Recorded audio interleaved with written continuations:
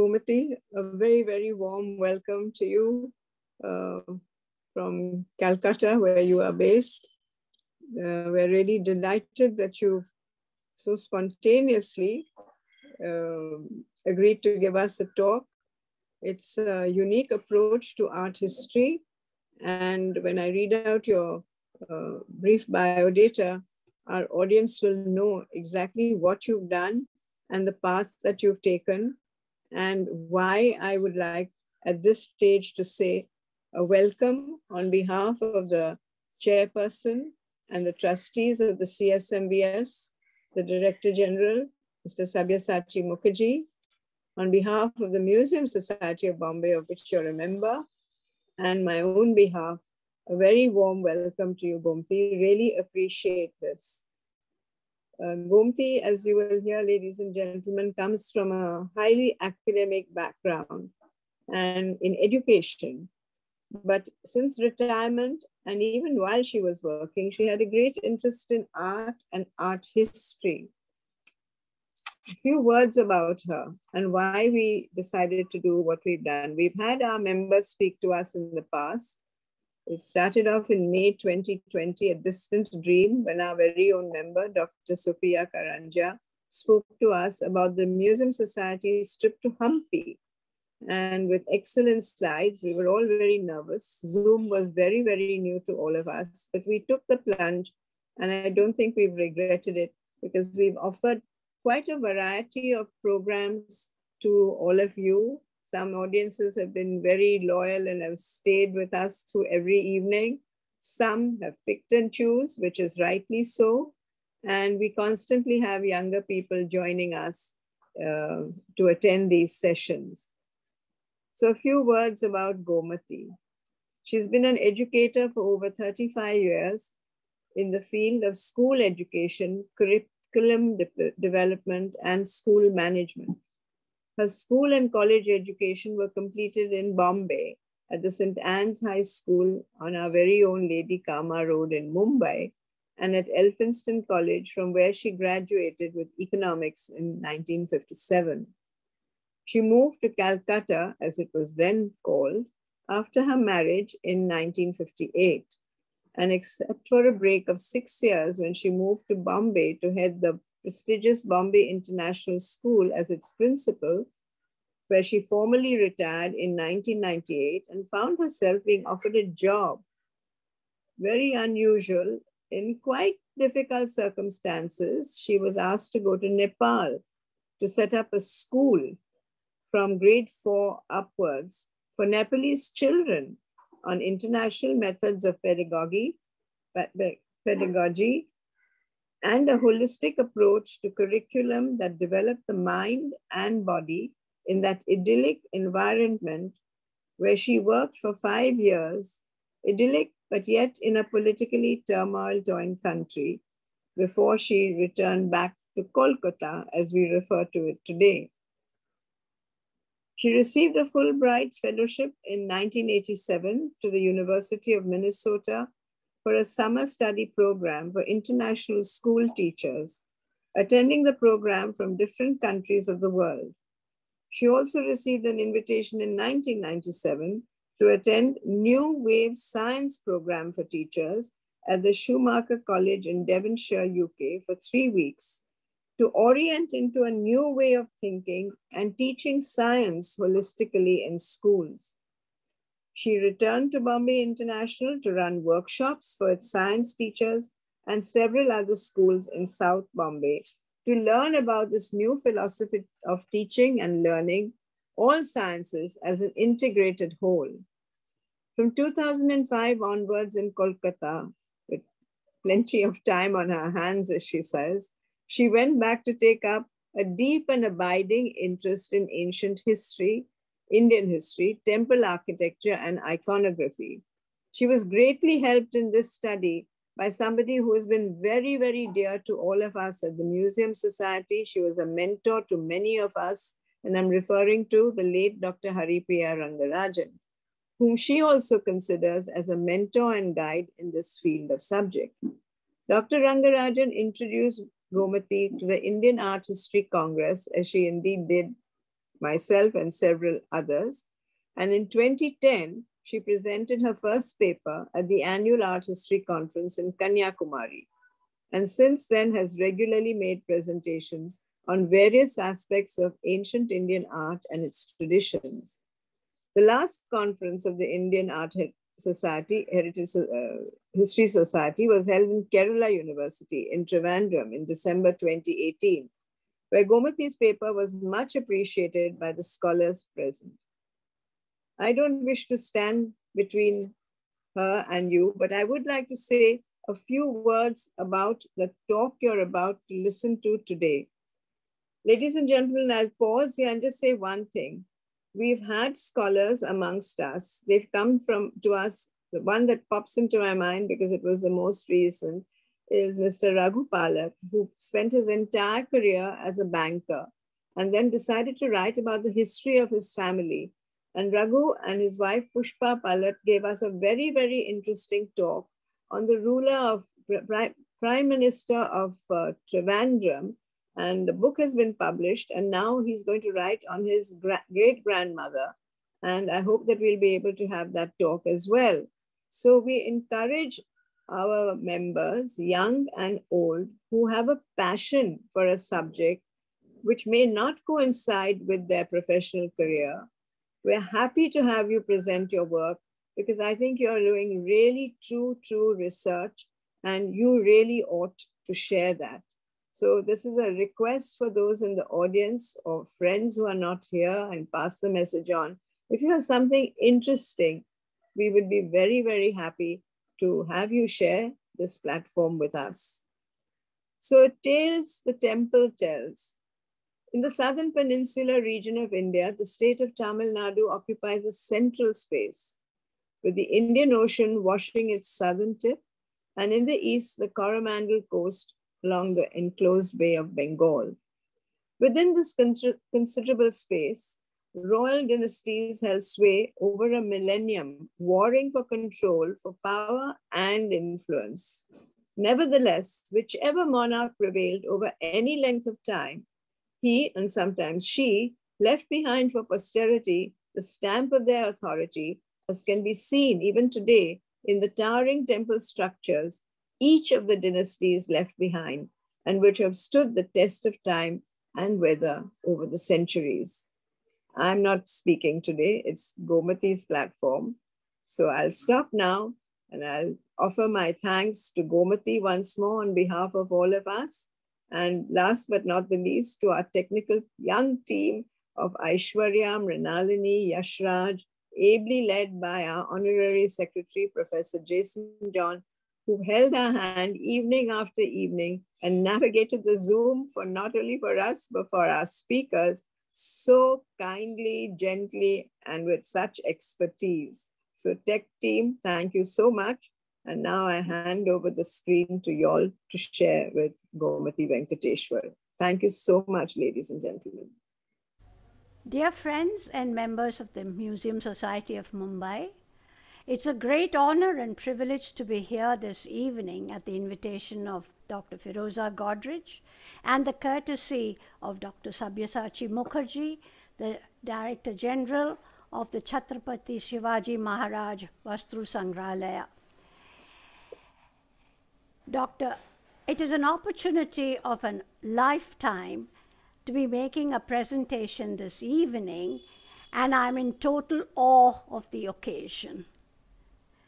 This short presentation this evening was originally part of a larger presentation done at the Indian Art History Congress in Trivandrum in December 2018. Whilst talking of the Indian Art History Congress, I'd be failing in my duty if I don't pay my respect to the dear departed President of the Indian Art History Congress, Dr. R.D. Chowdhury, who passed away a few weeks ago. I owe it to him too, as he was the person who made me a life member of the Indian Art History Congress in 2010 when I made my first presentation at the Kanyakumari conference.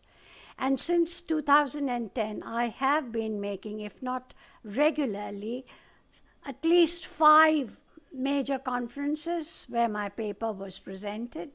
And the year later, it was included in the Kala journal that the Indian Art History Congress publishes. I'm indeed very grateful and humbled by all this experience. Let me, before starting the PowerPoint presentation, which will be put up on the screen, tell you the origin of this paper, how it all began. A year before a conference takes place, the Executive Committee of the Indian Art History Congress takes up a theme on which the members and paper presenters will work on a year before to make their presentation. In 2018, the theme was that Indian art is essentially narrative by nature.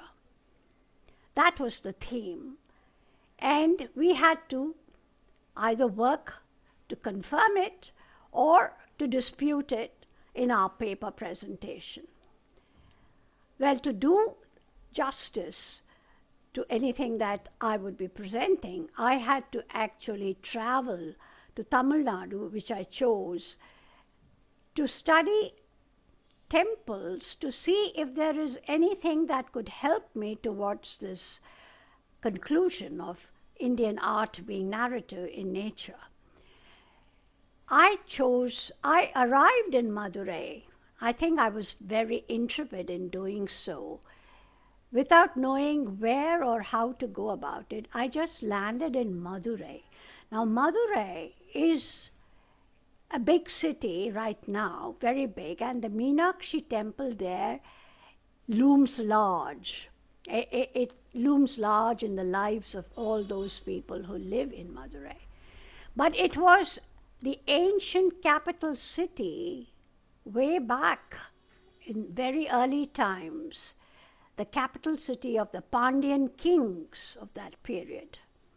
So Madurai has a long history, and I based myself for 4 days in Madurai and asked around people who were knowledgeable where I should go to find some story in temples. They all looked at me and said, Madurai Meenakshi temple. But I had been to the Madurai Meenakshi temple 3 times before. I mean, as a child, when I was about 10 or 11, I accompanied my parents. And after that, too, I had visited it. I didn't want to take the Madurai Meenakshi temple, although, of course, there must be big stories in those temple sculptures and paintings. I was told to visit the Tanjavur, they call it the Great Temple, Periya Koil. Koil, K-O-I-L, in Tamil means temple. They said the Brihadishwara Koil is where you should find a lot of material for your paper. So I made my way to the Brihadishwara temple.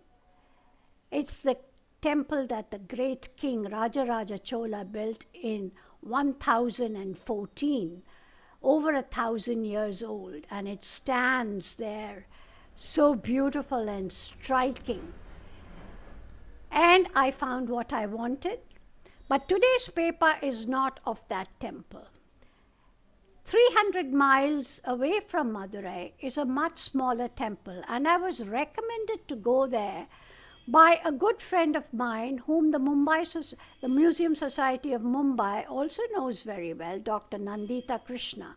I had called her on the telephone to tell her that I was in Madurai working on my paper, and she said, have you been to the Avudaiyar Koil? I said, no. She said, go there. If you are in Madurai, it's just about 300 miles. You take a trip there and come back the same day.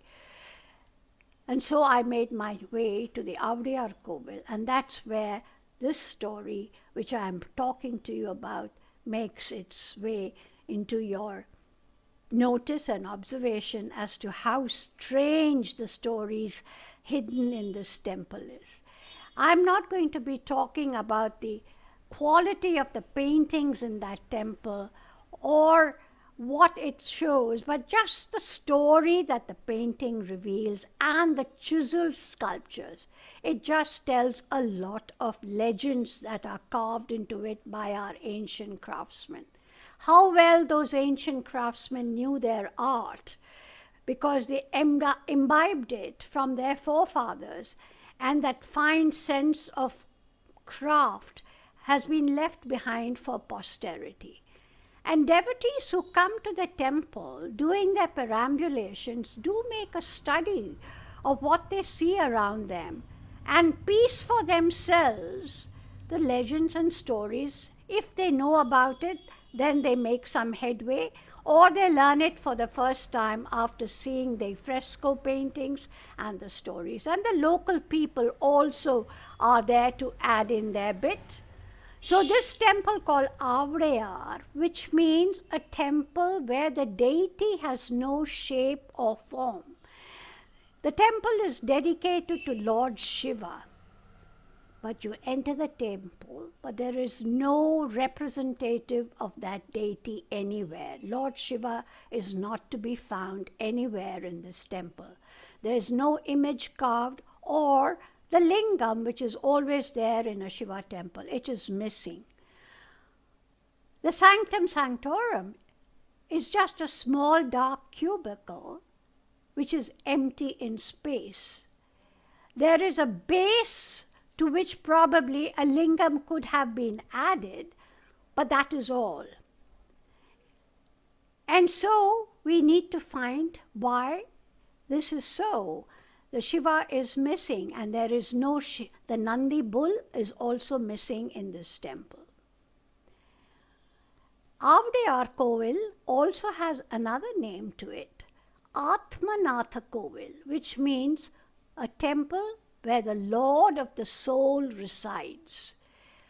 I was told by the local priest there, the priest who was in attendance that morning when I went there in July of 2018, that the Shiva here represents ether, the air, the atmosphere, one of the 5 Panchabhutas.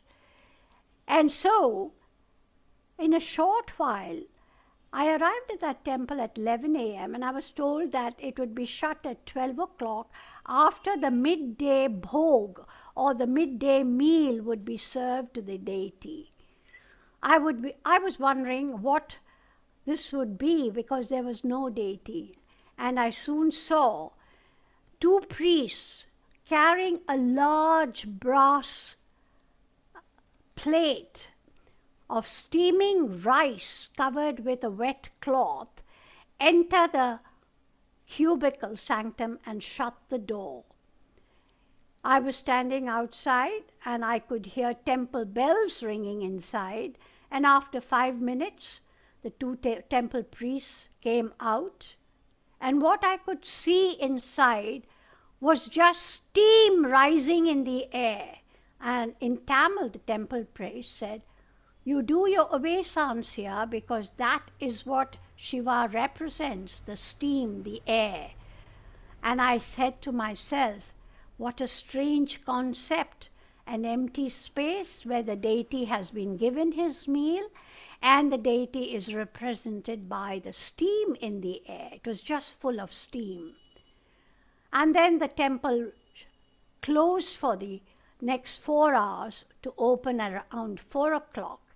And I came back again that afternoon to do my more detailed study of the temple within, to study the fresco paintings and the sculptures that were profuse along the pillars and the walls of the temple.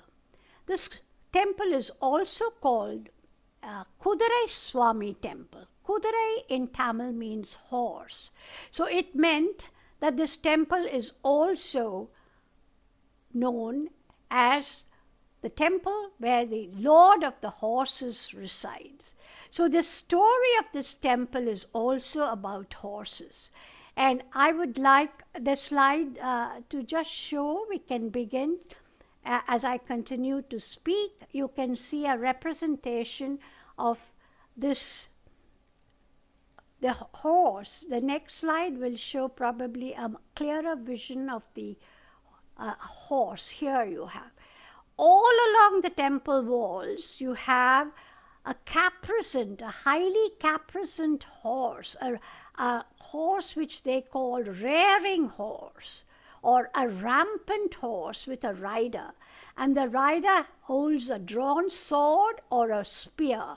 So the pillared mandapas has these kind of sculptures of riders on horses.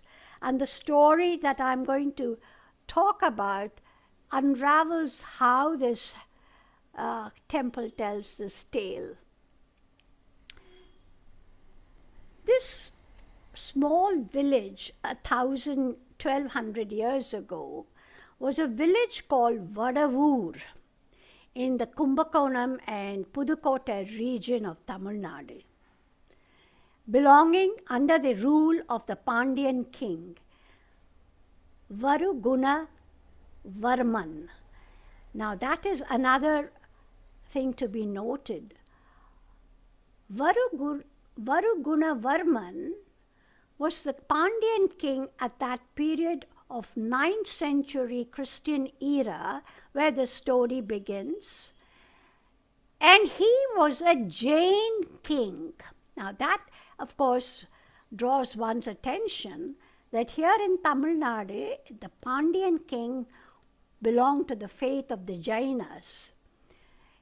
Of course, which shows that the population could have been Jainas, Hindus and Buddhists at that time, because Buddhism was also prevalent, as you know, in later periods of the Chola history, which is a neighboring kingdom, that Buddhism was tolerated by the Chola king and then also much later was exterminated with force. Jainism and Buddhism later on disappeared from Tamil Nadu, giving way to the big rise of Shaivism and the Vaishnavism as the Hindu kings enforced it.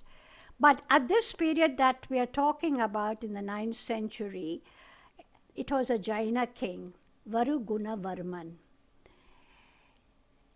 This small village, there was a family, of a well-to-do family, with a young boy growing up. He was the apple of the eye of his parents, a Brahmin family. And it was noted by everybody that this child was extremely intelligent, almost like a prodigy. And the king of that time would send out scouts to various parts and districts of his kingdom to find out if the people were happy, if there was any complaint or any distress that he should take care of. And all these people who came back and reported to the king that here in this village of Vadavur was this young boy growing up who showed great wit and intelligence. The king wanted to see it for himself. So if we can see in the slide, we have the king himself making a visit to this village where the Brahmin family, can we have the next slide, please? The king arrives with his courtiers when the mother is doting on this child on her knee, and the king arrives actually in a kind of a palanquin. You can see this, drawn by perhaps a bullock or or an ox cart. But it's a king who steps out, and much to the flabbergastion of the parents as to why the king should arrive in their humble home.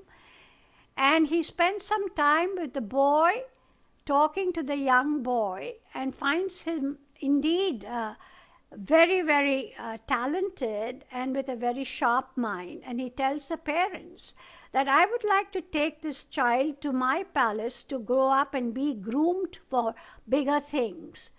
The parents weep and say that he's our only support for our old age, and if you take him away, what will we do? He says, not to worry. You can also come and live in Madurai, but the child will grow up in our palace, and he will be given all what he needs to have to take up a post in the palace as an official as he grows older. So with much misgiving perhaps, the parents let go of the child, and the child goes back with the king to Madurai. And in due course of time, it comes about, it bears fruit that the boy becomes actually the chief minister to the king, or a chief advisor to the king. News comes to the king that in the neighboring Chola regions, in the port city of Nagapattinam, a cargo of Arab horses had arrived, and the Chola king was buying these horses for his army. Vaduvuran, that was the name given by the king to this boy. There was no other name. The village was Vaduvur, and the boy who grew up there and who was brought to the palace by the king was Vaduvuran. That was how he was known as.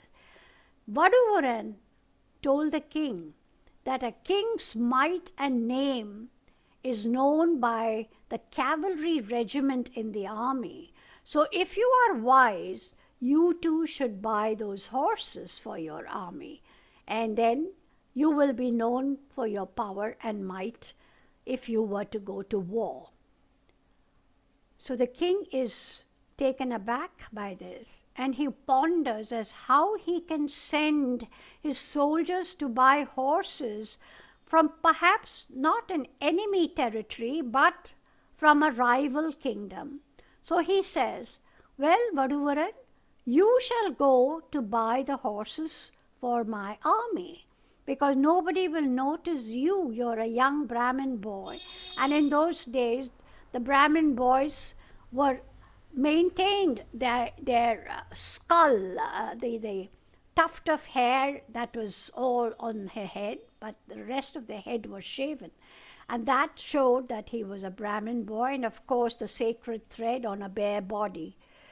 So the king thought that if he sent Vaduvaran to the port town of Nagapattinam, which was in the Chola kingdom, the port city of Nagapattinam, he would come away buying the horses not noticed. So he gives a bag of gold and sends some soldiers in disguise to accompany Vaduvaran to buy the horses. So this is where a whole series of incidents happen that changes the destiny of Vaduvaran and the kingdom as well. Vaduvaran, making his way to Nagapattinam, which was quite a distance away, comes upon, on this long journey, a man sitting under a tree, lost in a trance, singing hymns in praise of Lord Shiva. These verses and poems were so beautiful that Vaduvaran leaves the company of his soldiers and comes and sits down at the feet of the old man, an ascetic, who was singing these verses with his eyes closed. Vaduvaran also was lost in the trance, and then he opens his eyes and asks the old man that, please teach me some of these songs. This is what I wish to do, learn from you. But before he could even do anything else, to his great surprise and astonishment, he finds the old man had vanished. There was no sign of that ascetic who had been just a little while ago singing songs in praise of Lord Shiva. He looks around and finds nobody. And the soldiers there get restless and come to find Vaduvaran and say, let us make our way because we still have a long way to go. And Vaduvaran says, no, this is where I'm going to stay, because what has happened to me is the strangest of things. I have seen Lord Shiva himself. It was Lord Shiva who was singing, and I'm going to start building a temple in his honor, right here and now. So what he does is he goes around and asks people, local people, to help him build a temple, a small shrine, as to where this old man was sitting. And the soldiers are absolutely nonplussed and hurry back to the king to say that Vaduvaran is playing truant, that he is not going ahead to buy the horses. And the king is so furious that he sends more soldiers to bring back Vaduvaran, arrest him, and to see what has happened to his bag of gold. But meanwhile, Vaduvaran had given advance payment to people to start building or constructing the temple, so much of that gold that he had been given has disappeared or given away. And he's put, if we can have the next slide, we'll see that there is Vaduvaran in a cage brought back. Next one. This is the ascetic, or the Shiva. It was Shiva himself who had come down to sing, and that tree under which Shiva is singing, that the priest, when I went in July, says this is still the same tree that Vaduvaran found. There is an old tree, gnarled tree there, and it has a name, but I don't remember the Tamil name there. But there is a tree, and the temple, the Avudaiyar Koil temple, has that tree in the backyard. And there is, if you carry on the slide, we can see Vaduvaran put inside a cage. Here, right, he is. He's brought back by the king's soldiers and put inside a cage and punished, and with severe punishment. But what happens is that every time the soldiers raise the whip to beat Vaduvaran, it's the king who feels the thongs hit his back. And Vaduvaran doesn't get the slightest pain, and it is the king who smarts under the whip. And he's then put for more torture. Actually, what happens is, it was the summer season, and the Vaigai river in Madurai, which flows through Madurai, had gone dry, and Vaduvaran is made to stand in the hot sand bed with bare feet, burning his feet. And Shiva, immediately, to punish the king for this kind of torture, sends a flash flood up the river that literally drowns the city, and the king is completely, in panic that his city will get drowned by this furious flood that sweeps through the city. So he calls that every able-bodied man in his town must build the embankment, raise the embankments, or they will be punished for it. So we see here everybody working. And there is an old woman who has no children. So and the king also orders that every household must have someone represent the household with the labor of building or raising the embankment to save the capital city. And this old woman is wailing that I have no one to help me build, or to go and build this embankment, because I have no children. And then again we have Shiva come as a young boy, asking the old lady that if you give me some food and some shelter, I will do your work from your household. And so he gets the food from the old lady, and then carries the load of mud, which we see here doing. But the next thing that he does, can we have the next slide? I don't know if that slide that was, no, this is not the slide. There was a slide, but it was very badly frayed. So maybe I didn't include it. the story goes that that young boy, to test the king even further, just carries just that once the big heavy load of mud to build the embankment, and then just lies down in the old lady's veranda and goes to sleep. And the soldiers, finding the lazy fellow, start beating him, and that's when the king feels the whip beating him very severely, and he cries out in pain and alarmed that he is being punished when the boy is sleeping. Where is Vaduvaran? Vaduvaran was unharmed. And then he realizes that this Vaduvaran was no ordinary mortal, that here he is a devout bhakta of Shiva, and that Shiva was protecting him throughout this episode of punishments. And what happens next is, of course, it is there recorded that Varaguna Varman changes his faith from Jainism to Shaivism. So that is another socio-religious phenomenon that takes place in the 9th century in the Pandyan kingdom, where a Jaina king changes or converts to Shaivism because of these incidents and episodes that happened through the building of this temple in Avudaiyar, or as the Koil is. And one more test before these incidents was that Vaduvaran was being asked, why did you not go to bring the horses?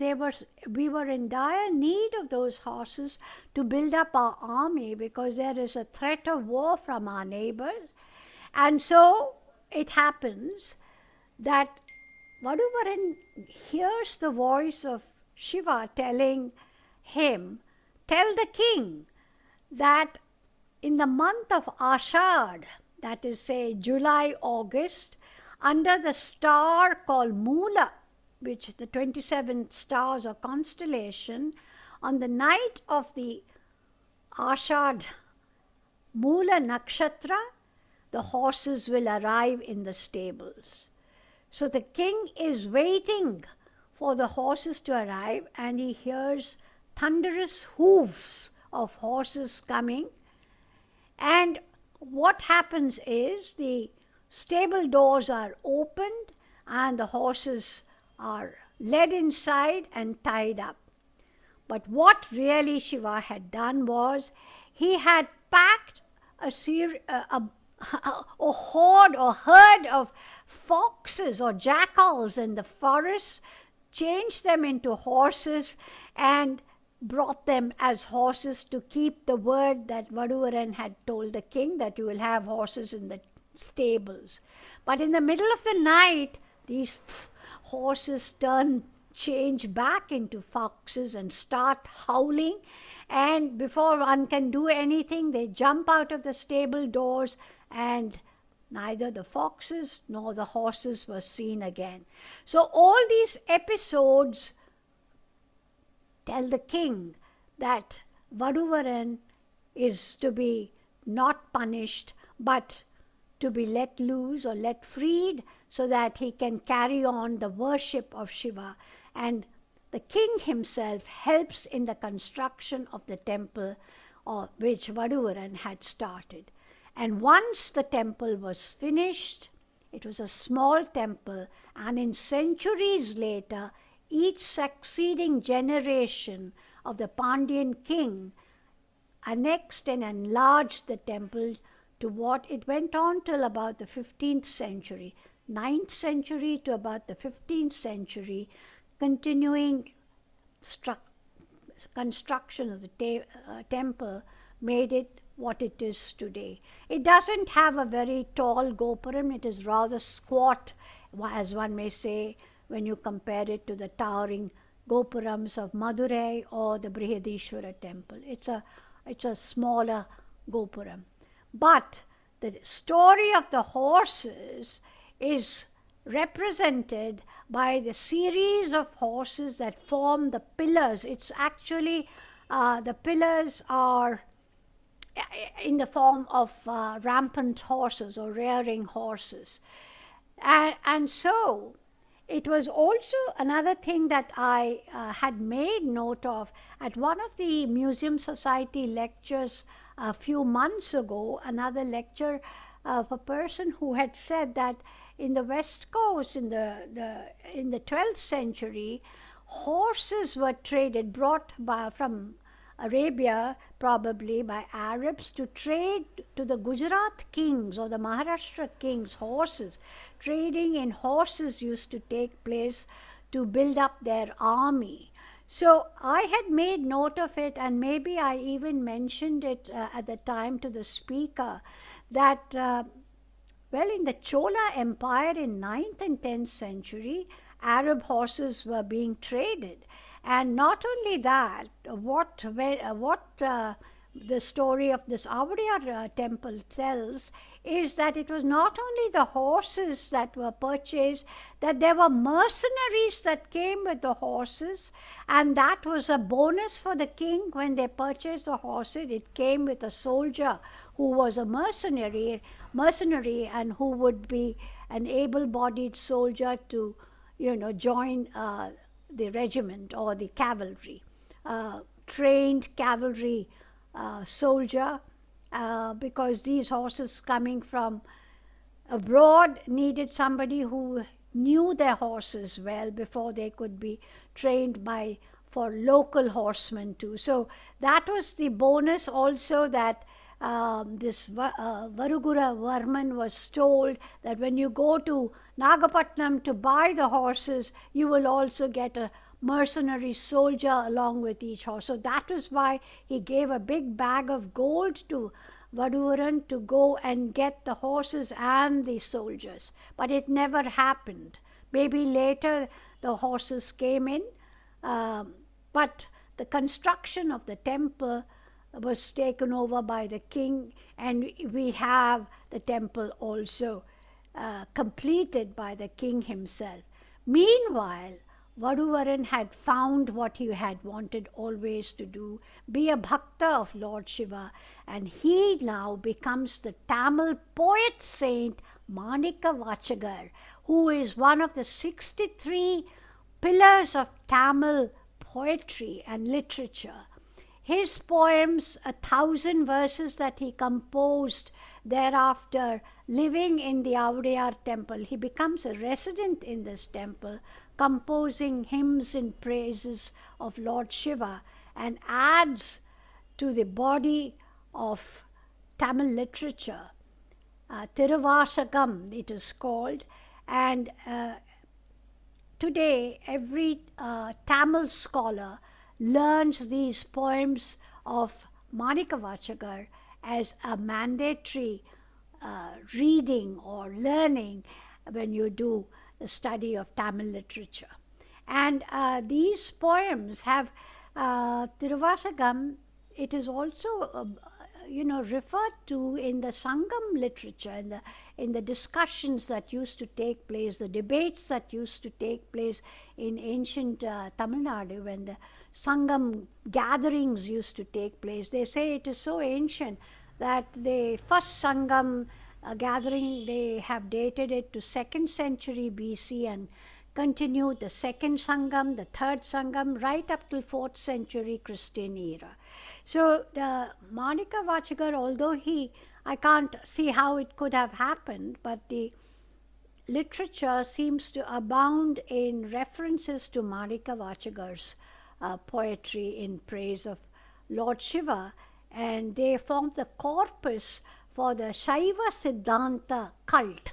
It is a special kind of Shaivism which has these kind of poems, great praises of Shiva and his attributes and his, what you might say, the leelas that he performed. So this temple, we come to realize, carries with it so many stories and legends. And the paintings that I went around to see, that is another thing that struck me, is the framed fresco paintings. They are repeated, they are not in any chronological order. So one has to go from place to place or, around the thing, trying to piece. It's like a big jigsaw puzzle, and you, with my camera, I just took pictures that later on I connected to form the story, because they are not in any narrative stage. I had to make the narration for myself. And the same frame or the same painting is repeated several times. And I would think that maybe each generation of painters try to make that painting better or improve on it, because some of those paintings are very fresh. I mean, the colors are more vibrant, whereas perhaps the earlier painting is frayed, and I left out those paintings that looked frayed and worn off, and took ones that looked much better in these slides. So I would, just a minute,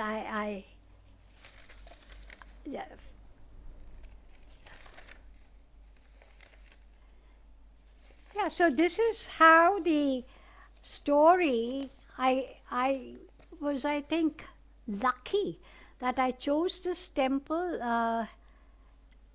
for my paper narration. I had 3 other temples that I visited in my stay in Madurai, made, of course, the big journey to Tanjavur, where the great paintings of the Chola period, of course, they are now not to be shown to the public because they are so badly frayed that the Archaeological Survey of India has put them away. That corridor, the dark corridor surrounding the Sanctum Sanctorum, is prohibited for visitors. But instead, what they have done, they have the Archaeological Survey has taken photographs in their camera of those paintings, the great paintings of the Rajaraja period, Rajaraja Chola period, and put it in an annex, like a museum annex adjoining the temple for the visitors and tourists, so that they will not miss out seeing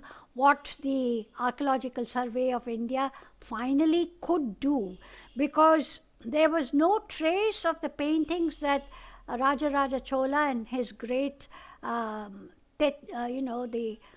Acharya, the great painter and architect who built the temple, who had made those paintings, had left behind, because the 17th century Nayakars of Tanjavur, they started painting on those walls and covered up the Chola paintings totally. So there was no trace of the Chola paintings to tell stories that they had also left of that period. But I think the Archaeological Survey did some marvelous work of restoration, where they were able to remove the Nayaka paintings, paintings of the 17th century of the Tanjavur kings, and reveal the Chola paintings in its purity for a short while at least, because it had lain under the paintings of the 17th century Tanjavur kings for 400 years almost, 500 years. So that was very, very pristine for the short period that it was exposed to, but quickly faded away till it was realized that they could not allow it to disappear totally. So they framed those huge paintings and put it in the museum annex for visitors like me to then, gather whatever we could. At least I did for my painting. So my paper was in 3 parts for the Trivandrum conference. And I also did one of the Sitanavasal cave, rock cave. It's a Jaina cave where the attainment of nirvana of the 23rd Tirthankara has been captured.